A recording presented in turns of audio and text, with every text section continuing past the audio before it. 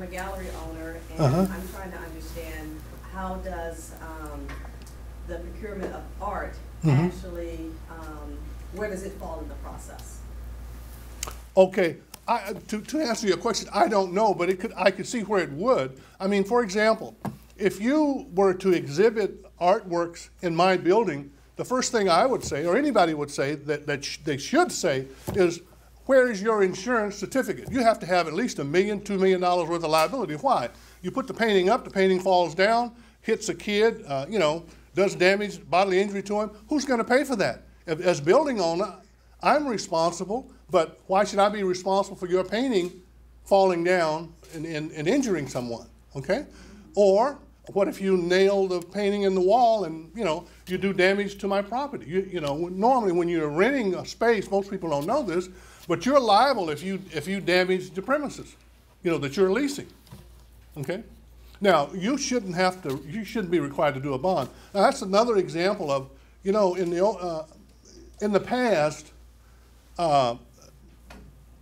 different organizations have said, oh, we got this bonding person for you, and the bonding person, all they knew was bonding.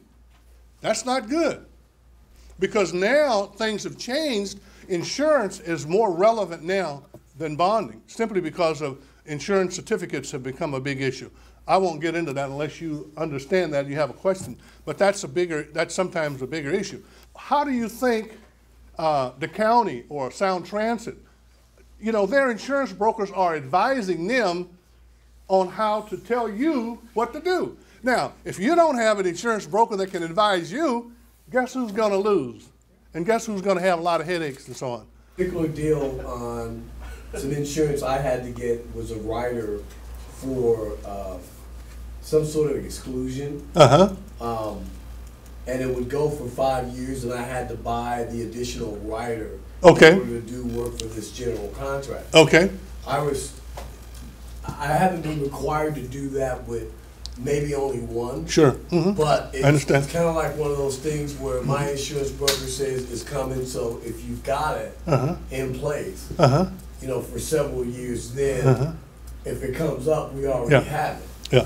Well, the first tactic that I would take with that is I would say, well, Mr. General, we'll be glad to do that. The premium is $10,000, so our bid just went up by $10,000.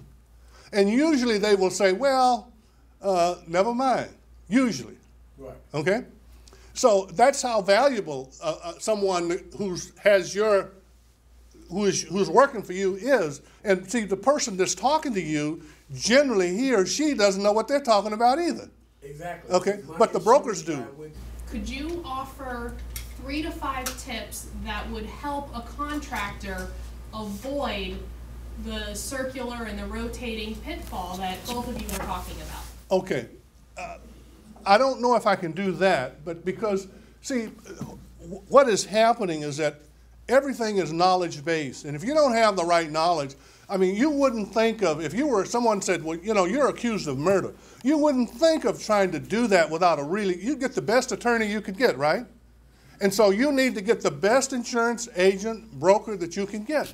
And most of the agents and brokers they don't do a lot of bonding. Well, how do these contractors know what is a good broker, what is a good agent? What are questions that they can ask? Well, you kind of just pick one. And then when you say, well, I want to get a bond, first of all, I'm telling everybody here, if you're serious about being a contractor, get bonded or get approved for bonding. Bonding is like a line of credit. You don't have to use it, but you could go to your agent or broker and say, look, I want to be approved for bonding. What can you do for me? Now, if he says, well, I don't know, there's nothing I can do, then you need to find someone else. Now, part of the reason that it's hard to find brokers is that I wouldn't want everybody here to ask me to be your bonding broker because there's no money in it. But if you wanted me to help you, I would say, look, I don't want to write a bond for you if I don't write your business insurance. There's more money in that. Getting bonds for small businesses is hard work, time consuming. Generally speaking, most good agents or brokers will tell you privately that if you're not developing, let's just say $10,000 a year in premium, that's not something that they really want to get involved with. you figure the agent or broker is going to get about 10%. And I hear people say, well, you know, I want to pay $500 a year. Well, that means that the broker or the agent is going to get $50. That's hardly worth the effort, so to speak.